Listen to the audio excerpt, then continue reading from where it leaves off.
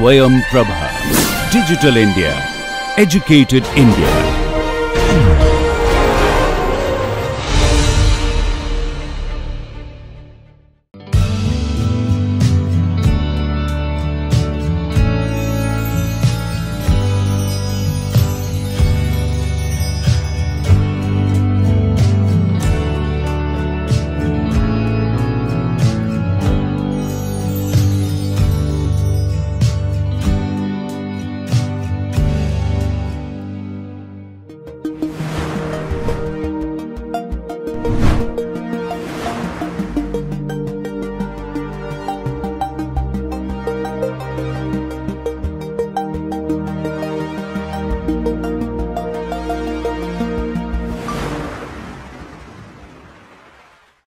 Hello everyone, this is Dr. Vishal Trivedi from Department of Biosciences and Bioengineering, IIT Guwahati. And in the course Enzyme Science and Technology, we are discussing about the different properties of the enzymes.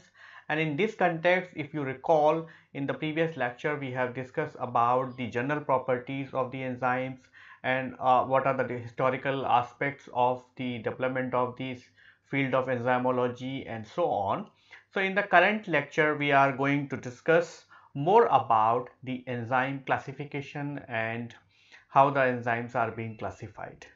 Now let's move on to the next class, and the next class is called as the transferases, and transferases are belonging to a group which is called as the EC2.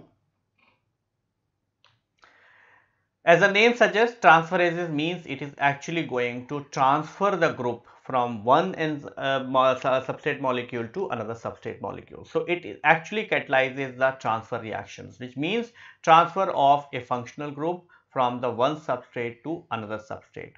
And the group what is going to be transferred either would be a methyl group, alkyl group, amino groups, or the phosphorus group, phospho groups. There are many more groups, but it actually catalyzes. These are the simple examples what I have given. It could actually catalyzes even the carboxyl group. It also catalyzes the other kind of groups as well. So what reaction it catalyzes? If you suppose you have a substrate AB, it reacts with C, then you have an enzyme, and that enzyme is actually going to transfer the group. So B is a group, right, on the A, and that actually is going to be transferred onto the BC. I can give you an example, like for example the glucose, and then ATP, and then you have the ATP. So ATP I can just write like this, right, and then it is actually going to form the glucose 6-phosphates, and the enzyme is hexokinase, right, and it is actually going to form the ADP. So what is happening is that this is actually getting transferred onto the glucose, and that's how it is actually going to form the glucose 6-phosphate. So the cofactors are magnesium, manganese. In some cases you can also have the coenzymes. So coenzyme A, for example, is a very classical coenzyme A which actually participate into the acyl transferases. Examples are kinases, transferases, some of the RNA polymerases. So RNA polymerase is also a transferases because it is transferring the nucleotide from the on the growing chain, right? So it is actually transferring the nucleotide from the on the growing RNA chain. Okay, so that's how it is actually also belonging to the same group of the transferases. So they transfer the group, mostly the protein, onto the protein, DNA, lipids, and the carbohydrate. Many of these modifications modulate the activity of the enzyme. So transferases are a very big group, and within these transferases we have the different types of enzymes which can actually transfers the group onto the protein, DNA, lipids, or the carbohydrates, and that's how by doing so they are actually changing the properties of these molecules. For example, you know that when the enzymes are getting phosphorylated, it is getting changes its catalytic activity. In some cases the phosphorylation is making it more active, or in some cases the phosphorylation is actually making it less active. And that's how you will see some of these kind of classification classical examples when we talk about the pyruvate dehydrogenase, or when we talk about the PFK1 and all those kinds of enzymes. Now, the transferases are further being classified into the subclasses. So, you can have the EC2.1. So, these are the enzymes which are transferring the 1 carbon group. Then we can have the EC2.2. These are the enzymes which are transferring the aldehyde or the ketonic group. Then we have the EC2.3. These are the acyl transferases. Then we have EC2.4. These are the glycosyl transferases, which means they are actually going to transfer the glucose molecules. This one is actually going to transfer the acyl group. Then we have the EC2.5. These are the transferring the alkyl or the aryl groups, which means they are actually going to transfer the carbon-carbon other than the methyl groups. Okay. Then we have EC2.6. These are the enzymes which are transferring the nitrogenous group. Then we have EC2.7. These are the groups which are transferring the phosphorus containing groups. So, this means the kinase is belonging to this particular class, that is the EC2.7. Then we have EC2.8. These are the enzymes which are transferring the sulfur containing groups. So, sulfur containing group, which means the thioester or thiol, these kind of groups. And then we have EC2.9. These are the transferring the selenium containing groups. And within these groups, you can have also the subgroups, like for example 2.1. These are the enzymes which are transferring the 1 carbon group. So, within that you have the methyl transferases, hydroxymethyl transferases, formyl and related transferases, carboxyl and carbamoyl transferases, and the amino transferases. Similarly, 2.2 group also can have the they are transferring the aldehyde or ketone group, and 2.3 acyl groups and the glycosyl transferase. The reaction what they are going to catalyze is also being like the 2.1, for example, is working on the C group, right? So, it can be methyl transferases or hydroxymethyl transferases and so on, and that's how they are actually going to catalyze these kind of reactions. So, in those cases where you have methyl, it is actually going to use the S-adenosylmethionine as the cofactor. And that's how you are actually going to have the methyl transferases. Similarly, you can have the hydroxymethyl transferases, where sometimes they use the pyridoxal phosphate or the tetrahydrofolate. And then we have the hydroxymethyl transferase, and in this case we have the transaminase. Then the 2.2 is aldehyde or the keto group, and these are the reaction what it is actually going to catalyze, where they are also using the different types of cofactors like the so these are the trans aldolases or the trans ketolases. Then we have the 2.3, which is acyl groups, and these acyl groups are transferring the acyl group, and that's how they are called as the acyl groups. Then we have 2.4, which is the glycosyl groups. So, these are the hexosyl groups and all that. Then we have the 2.6, which is the end containing group. So, they will actually going to catalyze these reactions, and that's how they are actually going to transfer the end containing groups. So, they will transfer this end containing group onto the new molecule. And then we have the 2.7 containing, which is P containing groups, and that's how it is actually going to transfer the phosphorus from this particular thing. Now, if we talk about the mechanism, so mechanism is very complicated. So, we will take a just example of the kinase, for example. Okay. So, if I take a kinase, so you know that the kinase, how the mechanism is actually going, how the kinase is actually going to work. So, if you talk about the substrate, for example, right. So, this is the substrate for the kinase. So, this is actually a substrate. Okay. So, this is the ATP molecule what the kinase is actually going to use for its reactions. Okay. And this is the sixth carbon. Okay. So, this is the ATP molecule what it is actually going to use, and it is actually going to transfer the groups onto the alcohol group. Okay. So, for example, this is actually a protein. So, if it is a protein, so this is not a phosphorus, this is a protein actually, and so it has a lot of amino acids. So, terminal amino acid is some place is serine. So, the serine has the hydroxyl group, and this lone pair of electron what you see is actually going to act onto the gamma phosphate. So in this case, what you see here is ATP has 3 phosphate, right? So this is the first phosphate, this is the second phosphate, this is the third phosphate, and this is called as alpha phosphate, this is called beta phosphate, and this is called as the gamma phosphate. So what it is going to do is, these lone pair of electron what is present onto the oxygen is actually going to act onto this bond, and that's how there will be a internal rearrangement, and then this phosphate is actually going to be transferred onto this, and that's how it is actually going to form the this. Okay, and that's how it is actually going to form the phosphorylated product. Whether this product, whether this is a protein or whether it is a carbohydrate or whether it is a DNA. So it is actually modifying all the biomolecules, whether it is a carbohydrate, whether it is a protein, or whether it is a lipid, or whether it is a DNA. So let's take an example of some of these biomolecules.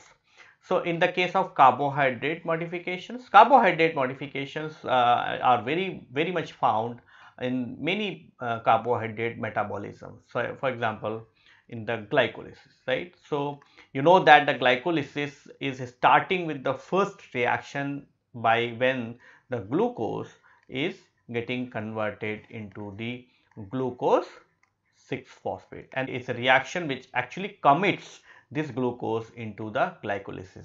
Now from here there will be another round of the kinase reaction, and that's how it is actually going to form the glucose 1,6 bisphosphate, right?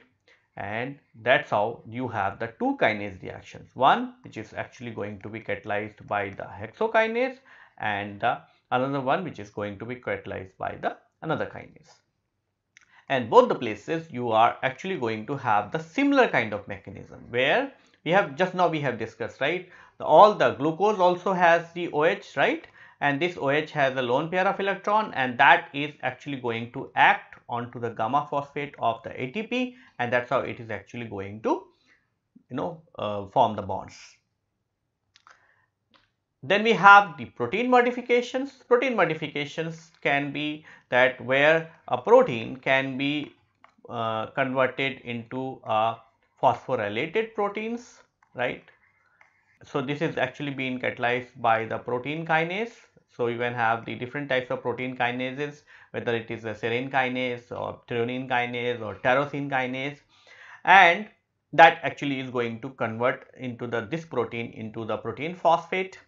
And we have many classical examples like the AKT. We can have the many enzymes which are actually being converted into this way, and in some cases this protein, which is native protein, is less active, okay, and some when it is getting phosphorylated, it is become more active, right?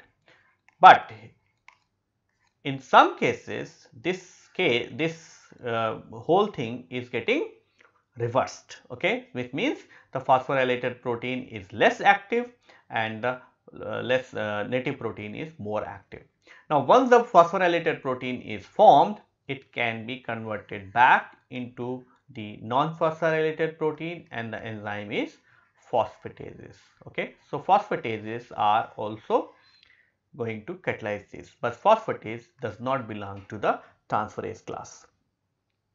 Then we have the DNA modifications, and the DNA modification is actually going to be catalyzed. So in this case, for example, we have talking about the methyl transferases, right? So if you have the methylated DNA, that has a very much high significance in terms of asking the restriction enzymes to recognize the self versus non-self. So that is actually going to work in terms of giving the ability to these restriction enzyme to recognize which DNA is self and which DNA is non-self. And you know that the methylated DNA is actually going to be considered as self DNA, whereas the non-methylated DNA is going to be called as non-self DNA, which means this non-methylated DNA is going to be degraded by the restriction enzyme systems.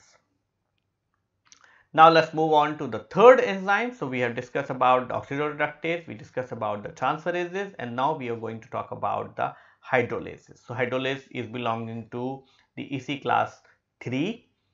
Hydrolase is catalyzing the degradation reaction, which means the formation of the two product from the substrate by the hydrolysis with the help of the water. So water is very important. If water is not involved, it is not the hydrolysis. So AB, which is a substrate, when it reacts with water in the presence of the enzyme, it is actually going to form the AOH plus BH, and that's how it is actually going to form the two products, and that's how it is actually going to be degraded. Classical examples are lipases, amylases, peptidases, and the phosphatases. Lipases, the enzyme which is actually going to work on the lipids. Then we have the peptidases, the enzyme which are actually going to work on the peptide bonds, and the phosphatases which are actually going to work on the phosphorylated products. Now these hydrolases are further being classified into the subclass. Okay, so for example, the EC 3.1, it is acting on the ester bonds. EC 3.2, which is actually working on these are the glycolases, so they will work on the glycosidic bonds. Then EC 3.3 is acting on the ether bonds. So depending on which bond they are breaking, they are further being classified into the different subgroups. So EC 3.4, it is acting on the peptide bond, so these are the peptidases. Then we see 3.5, which is acting on the carbon and nitrogen bond, which means it is actually breaking this bond. Okay, then we have the EC 3.6, so these are the enzymes which are acting on the acid anhydrides. Then we have the EC 3.7, these are the enzymes which are acting on the carbon-carbon bond, which means they are going to break this bond. Then we have the EC 3.8, these are the enzymes which are acting onto the halide bonds. And then we have the EC 3.9, these are the enzymes which are acting onto the phosphorus and nitrogen bond, which means they are actually going to act onto this bond. And then we have the EC 3.10, these are the sulfur nitrogen bonds. Then we have EC 3.11, which are carbon phosphorus, and so on. Okay, and these are being further divided into the subgroups, right? For example, the EC 3.1, which is actually an enzyme which is acting on the ether bonds, are further divided into the subgroups. So 3.1.1 is the enzyme which is going to work on to the carboxylic ester hydrolases. Okay, then we have the thiol ester hydrolases, then we have the phosphoric monoester hydrolases, phosphoric diester hydrolases, and triphosphate phosphoric monoester hydrolases. Similarly, the enzyme belonging to the glycolases 3.4, 3.3 can be further divided into the subclasses. The reaction what it is actually going to catalyze, for example, the 3.1 is the esterases. So esterases are actually going to catalyze the degradation of the esters, right? So you can have the another ester like R1CO, R2, and that is actually going to degrade by the by the carboxylic acid esterases to form the acid and as well as the alcohol. Similarly, all these glycosidases, these are actually going to form the degradation of the sugar groups, so they are actually going to degrade this. Similarly, we can have the protein and peptides 3.4, so aminopeptidases, carboxypeptidases, dipeptidases, proteinase peptidases. So depending on this, they actually are going to act on the different types of substrates. And then we also going to have CN bond in the non-peptide bond, and that's also going to work.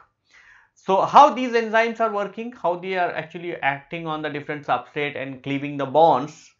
So hydrolases are actually catalyzing this because they have the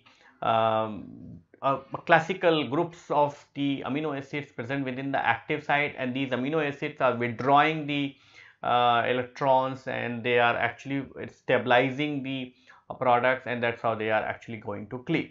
So for example, I have taken an example of this. This is an enzyme which this is a metalloenzyme, right? So this is a metalloprotease, and which is present in the Plasmodium falciparum, okay, and it actually catalyzes these reactions. So in these reactions, the substrate like the residues like the E136 and D120 is actually being present close to the reaction center, and that's how they are actually going to stabilize the incoming peptides, and then the phenylalanine 53, which is lies at the S1 site, and it is actually going to interact with the aromatic residues which are present in the peptide bonds or which are present in the peptide substrates. And then the E49, which is within the hydrogen bonding distance of the water molecule. So it is actually going to stabilize the water molecule, because you know that these are the hydrolases. So they are actually going to use the water molecule. So once the peptide is entering, it is actually going to form this complex, and then there will be a nucleophilic attack onto the peptide carbonyl bond, and that's how it is actually going to form the tetrahedral intermediate, and that tetrahedral intermediate is actually going to be stabilized by the different types of the amino acid residues what are present within the active site of this particular metalloprotease, and that's how it is actually going to ultimately cleave off the peptide bond, and it is actually going to release the product, and that's how it is actually going to form the enzyme carboxylate complex. And from here the enzyme carboxylate complex, the carboxylate and the water molecule is going to be released, and that's how it is actually going to acquire the native conformation, and that native conformation is again going to be ready for taking up the new substrate molecule. Now the classical examples where these enzymes are actually having the very high application is the digestive system, okay. So digestive system is the classical example where the lot of hydrolases are actually being involved into the catalysis, into the digestion process. This is what you see here is that if you have a carbohydrate, it will enter into the buccal cavity. So carbohydrate is the maltose, okay. So once the carbohydrate is present into the buccal cavity, which means it is present in our mouth, it is actually going to be get converted into the so this polymeric sugar is actually going to be get converted into the maltose, and the enzyme, the hydrolytic enzyme what is actually going to catalyze this reaction is called as maltase.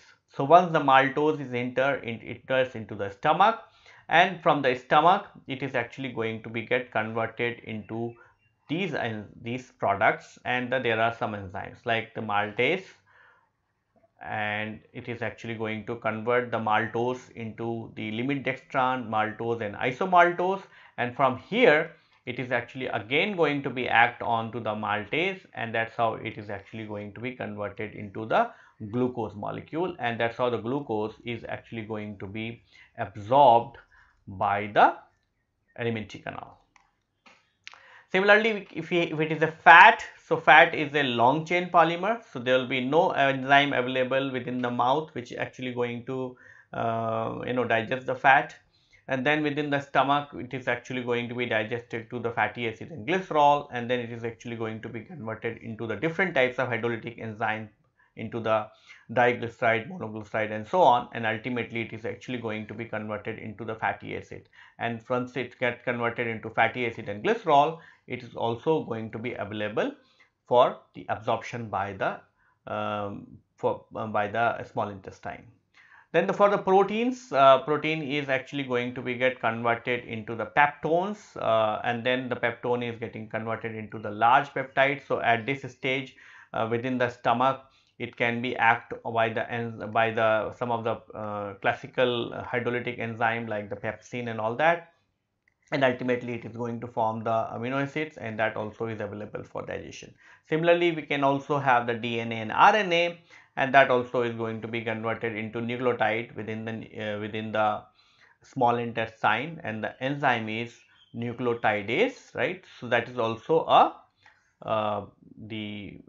hydrolytic enzymes, and that's how it is actually going to form the monomeric molecules, and that's how they will be actually going to be absorbed.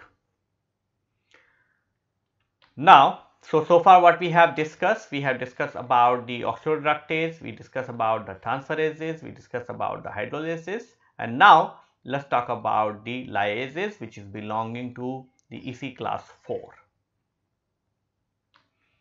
So lyases are actually the enzyme which are belonging to EC class 4, and what reaction they catalyzes? The reaction they catalyzes the non-hydrolytic degradation of the chemical bond, which means they are actually going to do the same function what the hydrolases are doing, but in the absence of water, right? So lyases are also causing the degradation of the chemical bond, which means they are actually going to break the bond, but they will not utilize the water, they will utilize some other molecule.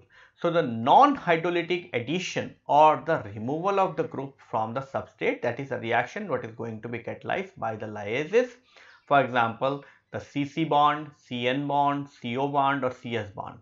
So when it going to break this bond, it is actually going to utilize, except water, some other molecules. For example, RCOCOH. So this is the substrate. When it get the lyases, right, it is actually going to get converted into the carbon dioxide, is going to be removed, right, and it is actually going to form the RCOH. So this is actually a decarboxylation reactions, right, which is actually going to remove the carbon dioxide. Classical example is decarboxylation reaction, which is catalyzed by the pyruvate decarboxylase.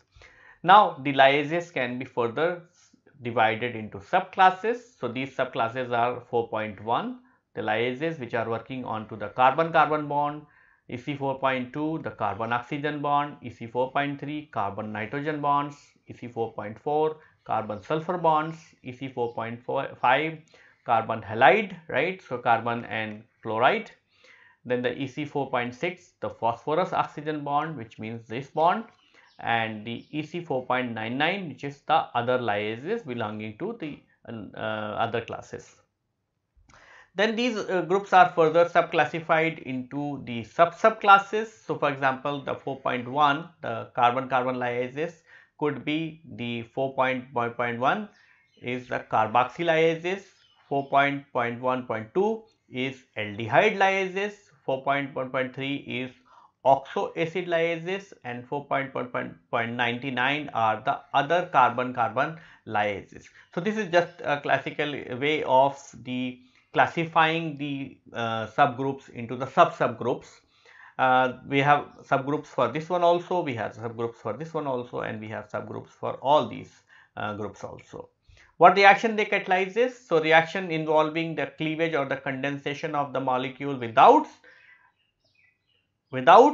the help of the water is the part of the lyases, which means, for example, the 4.1. So 4.1.1 is actually going to catalyze this reaction. 4.1.1 is actually going to, so for example, they will utilize the pyridoxal phosphate, and that's how they will be catalyzing the decarboxylation reactions.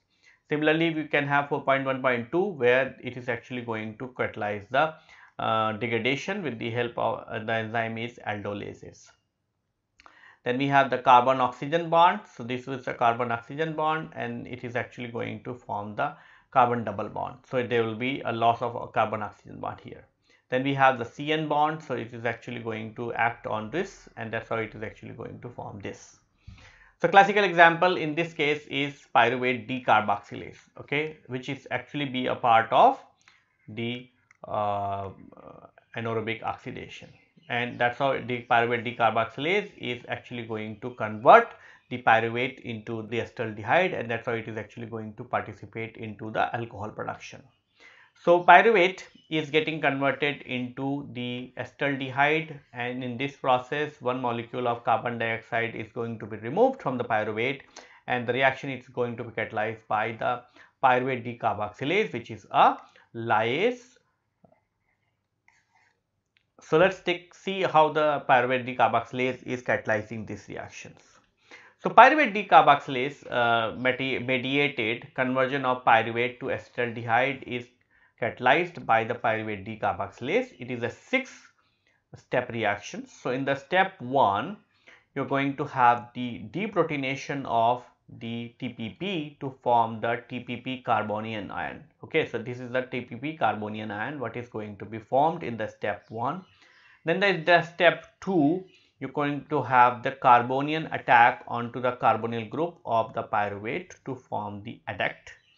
Then in the step 3, there will be a release of carbon dioxide. So there will be a decarboxylation reactions. Okay.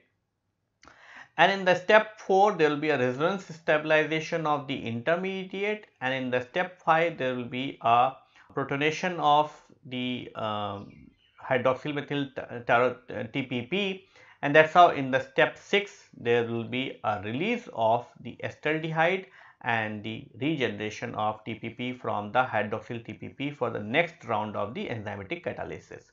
So these are the 6 steps what it is going to be catalyzed by the pyruvate decarboxylase to convert the pyruvate into the acetaldehyde, and that acetaldehyde is actually going to be taken up by the alcohol dehydrogenases to convert the acetaldehyde into the alcohol.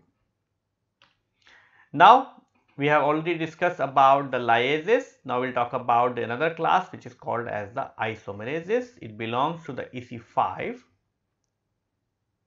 So isomerases are the enzyme which belongs to the class EC5. It catalyzes the reaction of intramolecular rearrangement reaction, which means the isomerization changes within the single molecule, which means if there is a substrate called XYZ, it is going to be get converted into XZY. So that is going to be catalyzed by the isomerases. So in this, the groups, it is not changing the substrate, it is not degrading the substrate, it is just changing the position of the group within the molecule, and that's how it is actually going to cause the generation of the different types of isomers. Examples are isomerases and mutases. For example, phosphohexose isomerase. Okay. So phosphohexose isomerase is actually going to catalyze the isomerizations. Isomerization can be further subclassified. For example, the EC5.1, which is the racemases and epimerases, EC5.2, which is the cis-tran isomerases, EC5.3, intramolecular isomerases, EC4.4, the intramolecular transferases, EC5.5, the intramolecular lyases, and EC5.99, that are the other isomerases. So what you see here is that all these subgroups are actually catalyzing the isomerization, different types of isomerization, whether it is the racemerizations, epimerizations, cis-trans isomerizations, and so on. And all these subgroups are subclasses are further classified into subclass. So for example, the 5.1, it is actually going to be catalyzed into racemases and epimerases, right?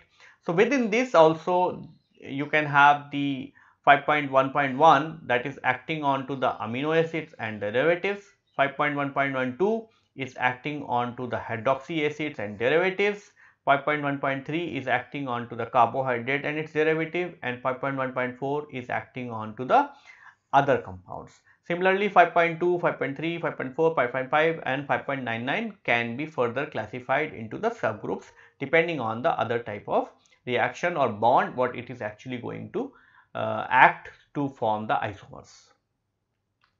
These are the reactions what it is actually going to catalyze. For example, the epimerases. So epimerases are actually going to act on to the particular group, and that's how you will see that it is actually changing the position of the R1 from the above to the surface to the lower to the surface. So it is actually causing the epimerizations.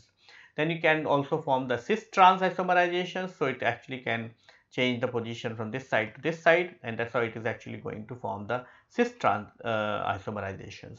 Then it also can cause the intramolecular oxidoreductation. So that's how it is actually going to form the isomers. And then it also can cause the intramolecular transfers, and that's how it is actually going to for example, in this case you see the R2 is connected to C2 whereas R1 is connected to C1, and this enzyme has catalyzes the reaction, and that's how the R2 is now connected to C1 and R1 is connected to C2. So that's how it is actually going to be catalyze different types of reactions like the cis trans isomerizations, DNL racemizations, or the epimerizations like the optical rearrangement, or sometimes the intramolecular rearrangement. That enzyme is called as the mutases. So, isomerization, you might have seen the reactions where the glucose 6-phosphate is getting converted into fructose 6-phosphate, and the enzyme is called as the phosphohexose isomerase. So, this is the enzyme what it is going to cause, right. So, in the step 1, you are actually going to use the hexokinase to convert the glucose to the glucose 6-phosphate, and then this glucose 6-phosphate is getting converted into the phosphoisomerase, and it is actually going to form the fructose 6-phosphate, and that is how the fructose 6-phosphate will further enter into the glycolysis.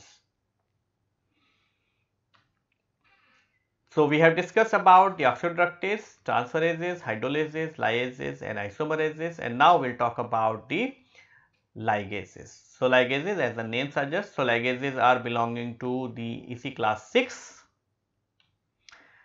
and they are catalyzing the joining reactions. So, they join together to two molecules by the synthesis of the new molecule, which means either the formation of CO bond, CS bond, CN bond or CC bond. So, ligases are opposite to the lyases, right. So, these enzymes are breaking down the molecules, these enzymes are synthesizing the new molecule. And when they are synthesizing the new molecule, in many cases they are also breaking down the ATP, which means they are actually taking up the energy from the ATP to break the bonds. So, for example, in this case X plus Y plus ATP, and then it is actually going to catalyze the synthesis of XY, and the ATP is going to be broken down into ADP plus PI. So, when it is breaking down the ATP, it is actually releasing some energy. So, ATP is releasing some energy, and that is how that released energy is utilized to activate the bonds onto the X and Y, and that is how the X and Y are forming the bond together. Examples are synthetases. Ligases are further being classified based on the different types of bonds what is actually going to catalyze. So, for example, EC 6.1, it is forming the bond between carbon and oxygen. EC 6.2, it is forming a bond between carbon and sulfur. EC 6.3, it is forming a bond between carbon and nitrogen. EC 6.4, it is forming a bond between carbon and carbon. 6.5, forming a bond between phosphoric ester, and then EC 6.6, it is forming a bond between nitrogen and metal. And these groups are further being classified into subclasses, and these are the subclasses. Like for example, 6.1 is being classified into 6.11, 6.2 is classified into this subclass, and so on. And these are the reaction what it is actually going to catalyze. So, for example, 6.1, it is forming the bond between carbon and oxygen. So, for example, this is the acid, right, some amino acid, and it is actually going to form this, and ultimately it is going to form this. So, that is the synthetases. Then we can also have the thiokinase. So, thiokinase is forming this bond between the carbon and sulfur, right. And then we can also have the CN bond. So, CN bond is actually going to synthesize this, and you see in all these reactions the ATP is actually working as a source of energy, because you require energy if you want to synthesize the new compounds. You will get the energy when there will be a breakdown. Classical example is DNA ligases. So, DNA ligases could be the NAD dependent DNA ligases or the ATP dependent DNA ligases. So, classical example is T4 DNA ligase or the E. coli DNA ligases. And what they are going to do is they are actually going to form ester linkage between the two strands of the DNA, two fragments of the DNA, and that is how they are actually going to form the phosphodiester linkage, and that is how they are actually going to link the two DNA molecules. So, this is what we have discussed so far. What we have discussed about the classification of the enzyme. We discussed why it is important for classifying the enzyme, and what is the advantage of classifying the enzyme.